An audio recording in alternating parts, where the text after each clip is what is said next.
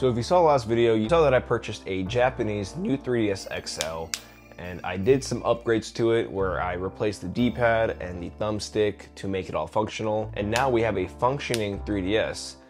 There's only one problem.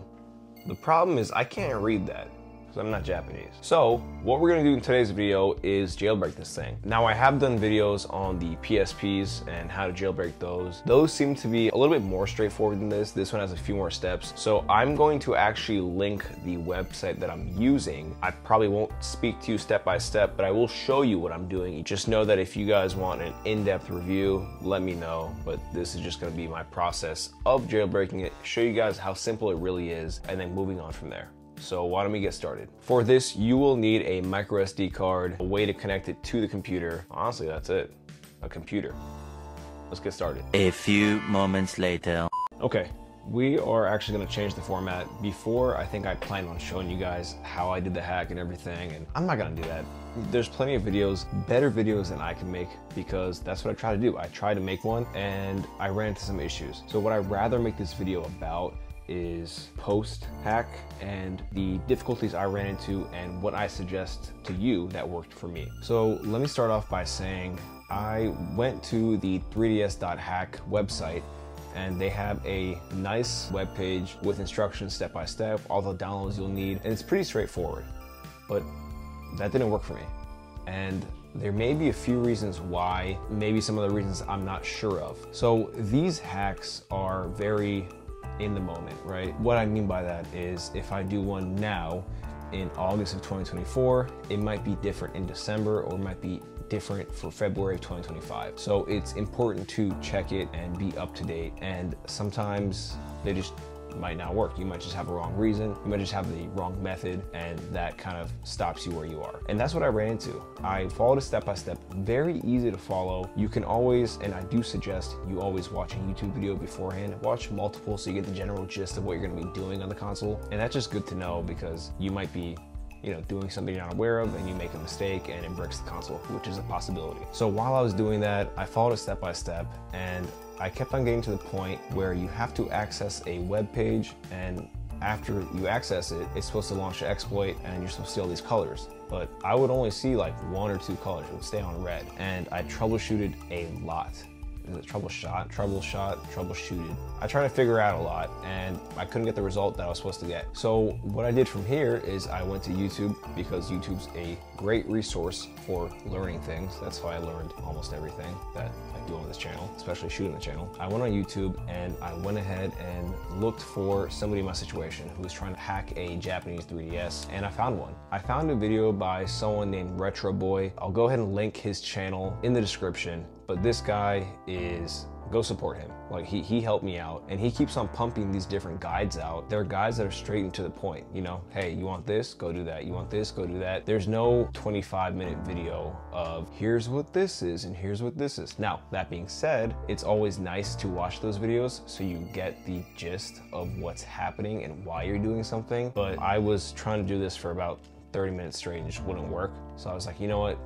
Take it out of my hands. So I followed his video, and instead of going through the 3DS website, the hack website, where you kind of drag this and then do this and then drag this and then do this, he compiled everything together. I'm not sure if he did it or a different community member. They just compiled a big download. It's not malware. You just put it on your SD card, plop it in, and that's essentially it. From there, you do everything else on the console, and it made everything very easy. With that being said, I do have to mention that I initially started doing this on a MacBook, and I don't know how the MacBook file structure is, but I think it is different, and the SD card reads differently when it's in there. So it didn't work on Mac. And I was like, you know what, let me try it on my other laptop, which is Windows. I tried it on there, and it worked fine. There was no issues at all. I'm almost thinking that the 3DS hack website might have also worked just with Windows, but I didn't try it with Windows. So putting that out there, that if you are doing it on Mac, the process is different. Retro Boy actually has a video on how to do it on Mac, and I saw that after I hacked this. But yeah, the process is pretty straightforward. I did go ahead and region change this to the UK, I believe, or Europe. Europe and North America are both region free, so it doesn't really matter what you change it to, because when you hack it, you can go ahead and just region unlock it. And that's one thing that Retro Boy did too, is the exploit that came with that download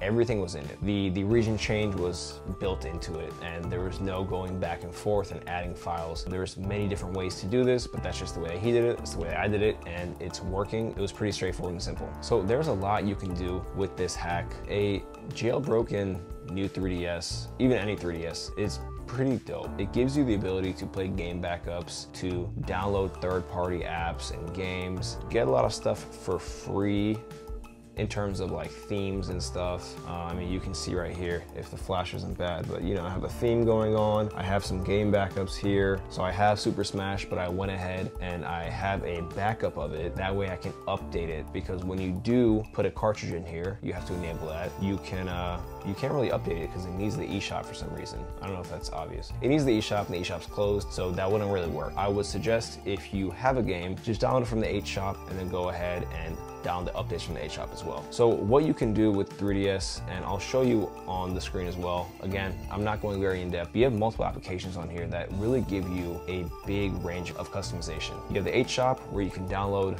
you know, games, themes, virtual console stuff, which is really nice. You have a theme manager. You have essentially a third-party storefront. You can even download Twilight, which is a separate video I'll do that allows you to play DS games on here. And you also have the ability to just look through your SD card, make changes. That's something that I guess a lot of people don't think about when they hack this stuff. It's like, okay, well, if I don't want to take the SD card out every time, let me look through here and make changes if I need to. One thing I will say is it's very important to make a backup of your system, because you might break your system. If you go in here and just delete a random file in the file manager, you might break it, and that backup is nice because you can just restore it from the backup. But overall, I'm not gonna make a very long video. This was 100% worth it for an afternoon of learning and maybe an additional afternoon of cleaning and replacing parts. I have a pretty good new 3DS XL. The only thing that drives me crazy is like the hinge wobble, but again, I'm seeing online that it's normal. I don't care if it's normal. I'd rather have it not wobble. So I've tried like shoving stuff in here. I really just don't want to take